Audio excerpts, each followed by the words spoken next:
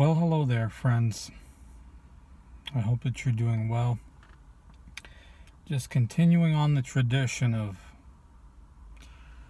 trying to find a place with a little shade to record after working out and being sweaty and unshowered, so you'll have to forgive me. So I have finally upgraded my old 10-year-old monitor to something larger. I think it's like 32 inches. It's still 1080p and 60 hertz whatever refresh rate, but that's okay. I don't need anything too fancy, folks. It's just I don't know if it's just an age thing, but you're like, oh, well, everything's so hard to see and so small.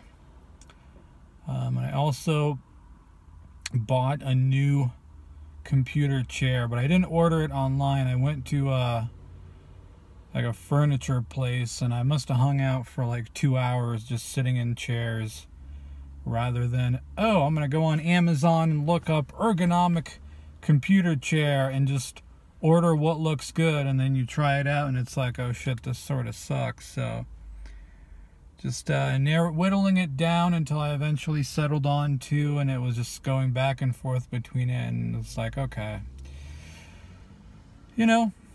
put some money towards it. There was this other super comfortable one for $400, but it was a little too, at that point it was a little too willing to spend money, but do I want to spend $400 on a office chair? Maybe some other time, but not right now. So seems comfy, folks. So I'm doing okay. You have your low points, right? You have your low points. It's just trying not to let those low points bring you down and go back on things. Have things spiral out of control again. It's just keeping up the momentum and going with it and staying busy, trying to keep yourself busy. It's just, when you do have moments where you're not doing as much as you should, it's kind of becomes this idle hands, idle mind.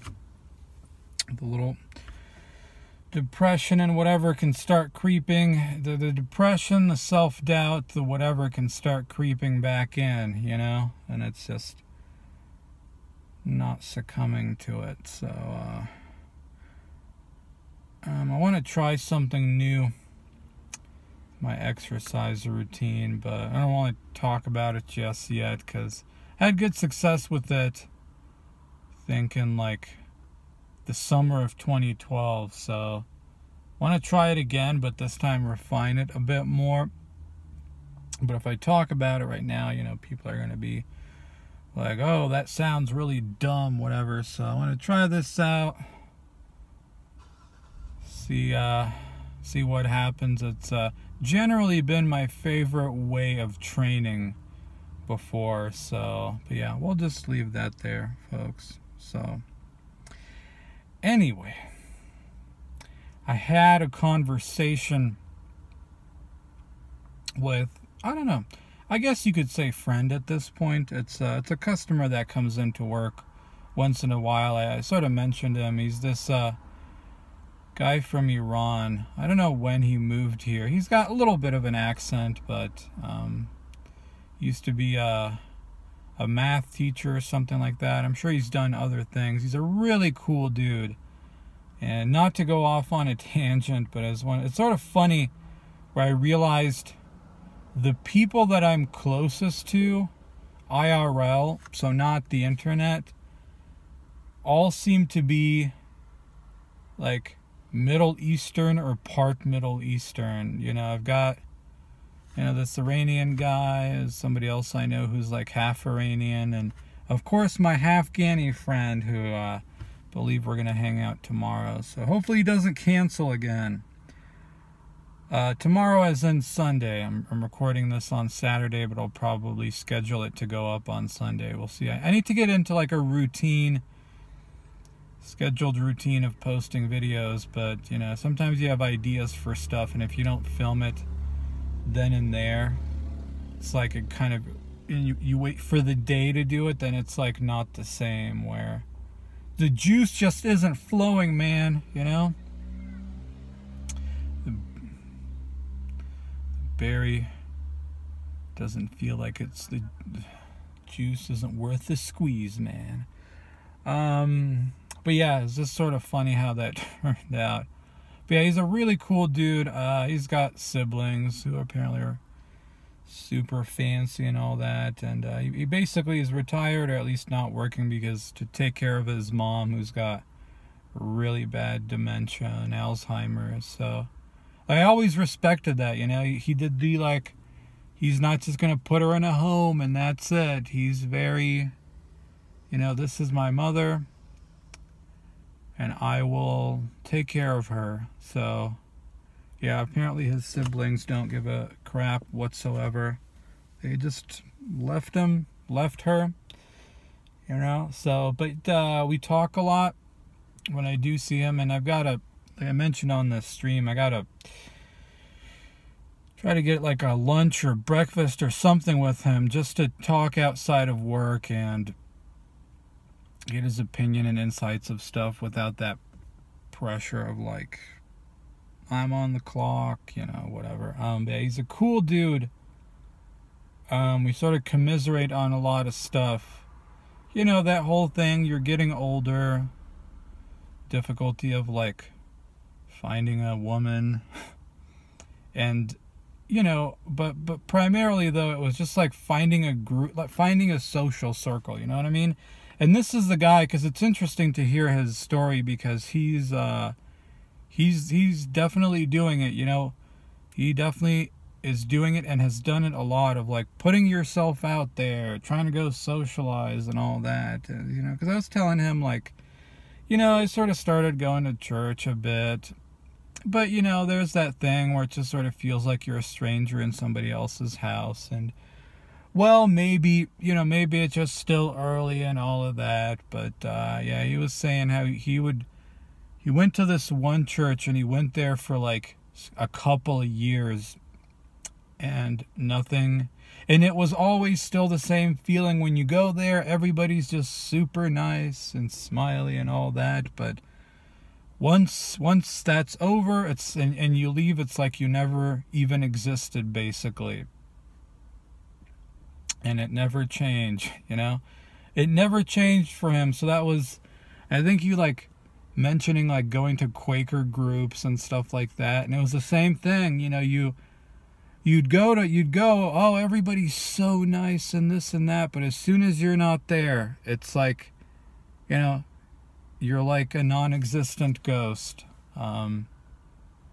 And he was mentioning, you know, he would do the meetup thing of like, oh, go to this meetup, that meetup, etc. And it never, just nothing came of it, you know. People would come and go, so it's like maybe you get to know some people and then they stop showing up, and other new people might show up, and then trying to get to know those people, and then they stop coming, etc., etc. So it was just, you know, you hear the other side of it, where it's not so, you know, it's not so cut and dry as to just put yourself out there, man, and you'll just meet all these people. It's like, no, maybe, I mean, obviously you have to, because you're not going to meet anyone if you just stay at home. But at this point, you know, it kind of goes in with what I've said. I mean, I think it was on the previous channel, where it's just, it becomes more challenging as you get older. You can't use it as an excuse or any of that, but it really is, folks. Whether it's you're looking for a girl or friendship or whatever, it's just past a certain age. It's that mid-20s. Once you get into your late 20s and beyond, it is much, much more difficult. People are established in their social groups, their social circles, their friends, whatever. And You know, it's no longer that environment where everybody's young and just learning and growing up and whatever together. And so, you know, the question that he had, which I didn't really have an answer on, you know, it was just because we talk about it a lot of like, where do you find home? Where do you find a place? Where do you find your group? You know, where do you find something genuine where people aren't going to try to change you, or people will accept you as you are, you know, more or less, but not like try to control you and all that. Because he would talk about, you know, like, I think knows this one like Persian group where, yeah, oh, they'll be your friends and they'll like even try to find you a wife or something like that. But it's the like it's basically very cult like. I don't know what this group is. It's like, oh, you know, if you walk into a room and like there's a painting of the master, you have to like, oh, bow and all these. So, you know, these are, so it's like on one hand tempting, right? If you're lonely and all that. But on the other hand, yeah, I mean, it's, your life is going to be guided for how they want you to live. I think he was mentioning this one dude that he knew that joined some group and was just like very happy, you know, got nothing going on, very lonely. And I don't know if he like confided in him where like, yeah, they control, yeah, they sort of give you directions and control, but it beats being alone, right? And so just kind of stuff like that where I think he was recently talking about like looking into the Mormons or something like that. So it's just that like how, you know, from the outside things appear a certain way, but once you get in, how are they going to act and how are they going to tell you to be? So that was the question, is where can you find people who will accept you and not necessarily try to change you, but that you could have a connection with? Does that, I don't know, does that sort of make sense? And his thing is obviously like IRL, trying to meet people, all that. Where it won't be, oh, as soon as you like leave the meeting or something like that, or whatever it is, like suddenly like you don't stop existing, you know? And we definitely talked about it and all that, and it was just kind of, you know, there's no answer. There's no answer. I'm not sure, man. Maybe if you're younger and all that, but at this point, probably not really anywhere.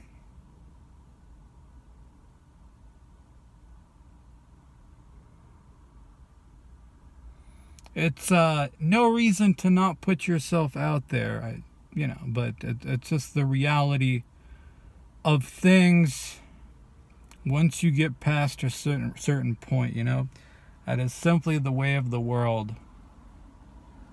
And so, about the only place like that you can find, and I didn't tell him this because I didn't think about it at the moment, is probably here. Probably on the internet. As sad as that may be, is about the only place you can find any sort of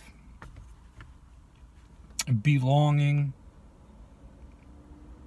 friendships, closeness, whatever it might be, you know, to come together with other people around something. But it's, I don't know. On one hand, it's sad because you're not getting quite the thing, and I think it's very important to, you know, if there's any opportunities to make stuff happen IRL from the internet, gotta do it. But just that sad reality where you find like a connection with people, but everybody's so far away from each other. Different states, different countries, different continents. So Yeah. How different things would be if we all lived in like the same place close to each other, right?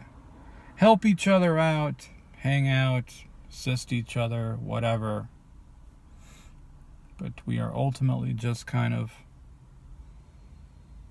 forced to do it all as best as we can on the internet, but gotta appreciate it at least having it, you know?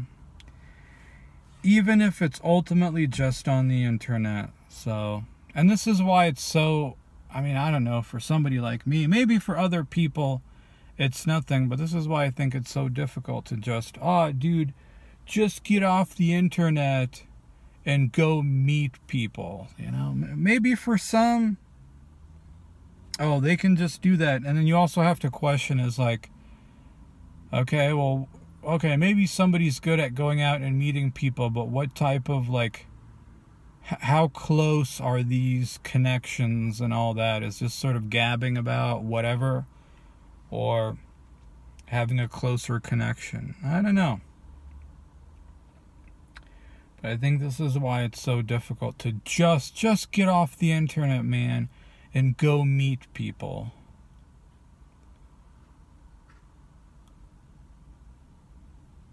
So I don't know. Whatever all of this ultimately is, however long it lasts, you know, just trying to be grateful and appreciative of it, even though, yeah, you know, you want that, you want it IRL too. That's why when you do something with somebody that you're more closer with in person, that's why it's so much more meaningful. But there's always that sadness, right, when it's time to go home. And yeah, it's like when I hang out with my Afghani friend, is just like sit at his place all day, drinking coffee, watching Netflix, or playing video games, talking about whatever. And then it's time to go home, and you know you won't be meeting again for a while.